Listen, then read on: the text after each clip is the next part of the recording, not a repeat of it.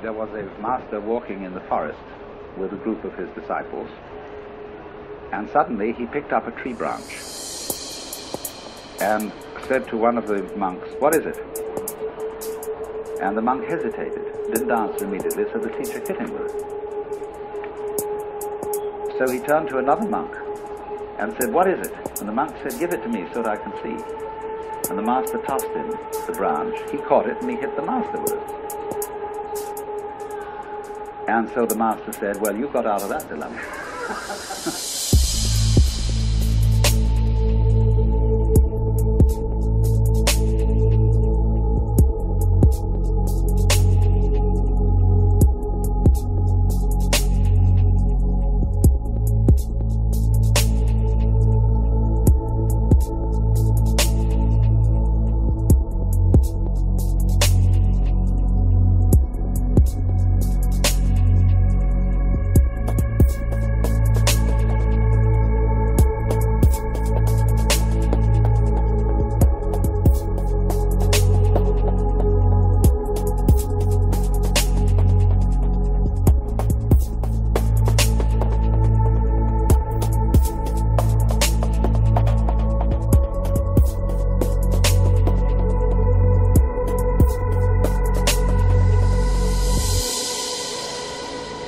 One day, somebody came to the temple to inquire about the teaching being given there, and the master was apparently out, and his attendant was there. So the investigator said, "What is your teaching here?" And the attendant held up a finger. Went away, but actually the master had been there. He was peeking from behind a screen. And so he came out to this boy and said, "What's the fundamental teaching of Buddhism?" And the boy held up a finger. Instantly the master drew a knife and cut it off. And the boy was very dismayed and rushed away yelling. So the master said, "Hey, come back!"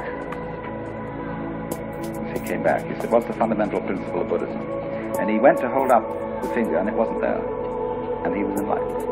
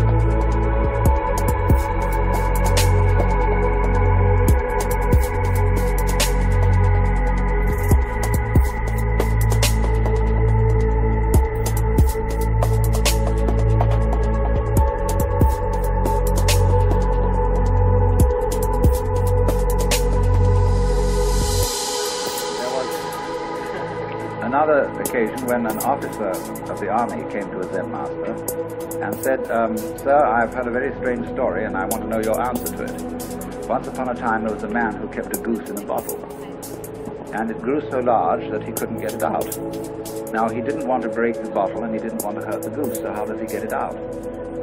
And the master changed the subject and said something like, "It's a nice day today, isn't it? There's a waterfall making a lovely sound outside."